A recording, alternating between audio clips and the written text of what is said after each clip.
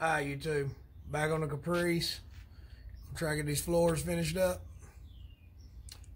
I know in the last video I said I was thinking about doing the dash next, fiberglassing the dash. Well, I forgot about some things that I was going to do on the inside.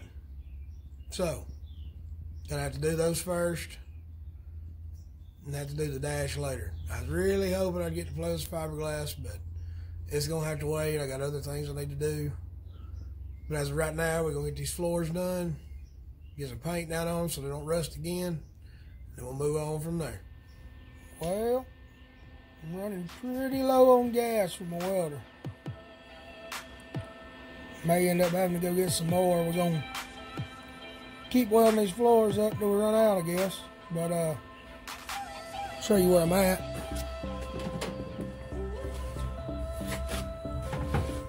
Just about all that's welded up. I still got a little more back here. It's the passenger rear. Now, I know this looks odd. Not really the greatest way to do it, but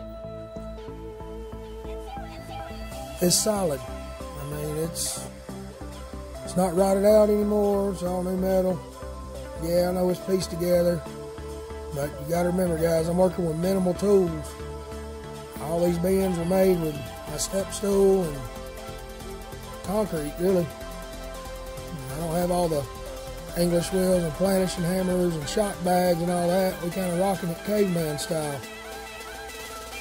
But regardless, the floor's gonna be solid. Right here where it's not welded,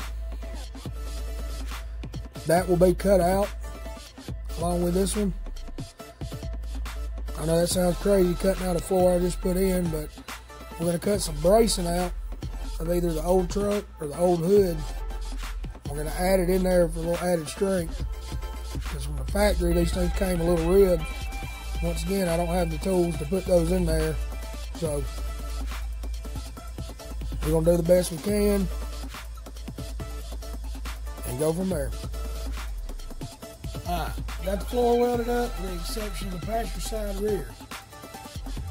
Now, I got to add some support to it. So, let me show you what I got going on.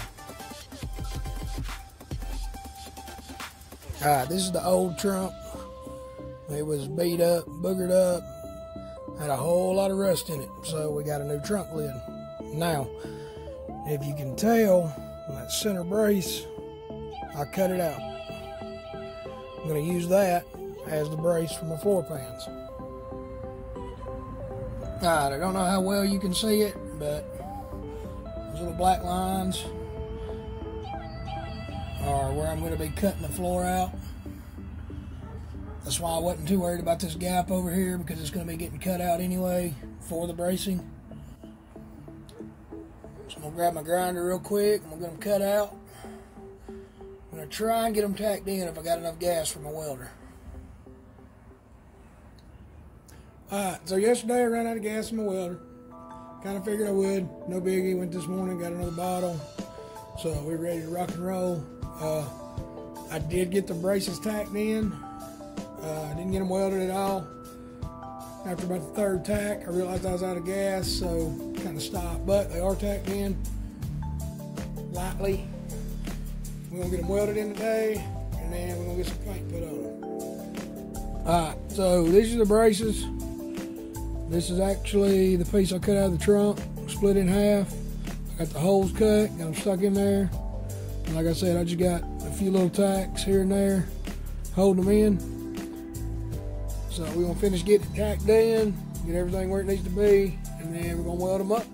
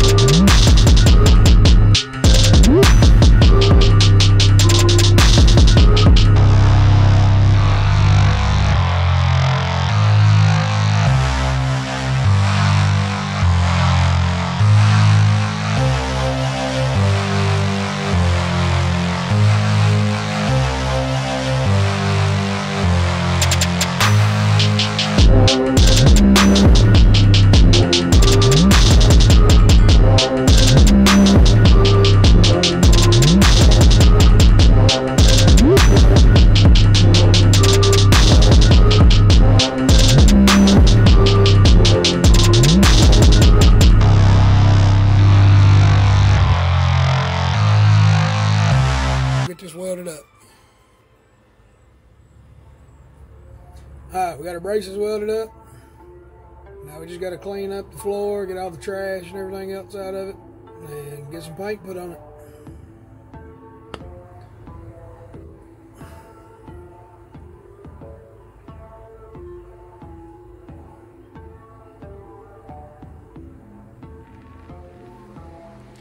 Alright, floor's cleaned up, got the paint put on it. I sprayed it gloss black. I know you're never going to see it once I get the sound deadening material down and the carpet put in it, but it's there for protection. That's all it is, just so it don't rust again. I did pretty much spray the whole floor. Now, with that being said, this is what I used. This stuff is awesome. I mean, it lays down great. I do have a little bit of trash in the paint, but no biggie. Like I said, it's just there to protect it from rust. This stuff right here, I mean, look at the nozzle on this thing. It sprays like a paint gun, but it's in a can. Blew my mind. I mean, I've seen videos of it, but I had to try it myself. Figured why not use it on the floor paints. Now, as you can see, super glossy. You can tell I got some trash in it, but like I said, it's just there to protect it, guys. But the floor's solid now. Don't have to worry about the rust anymore. Overall, came out real good.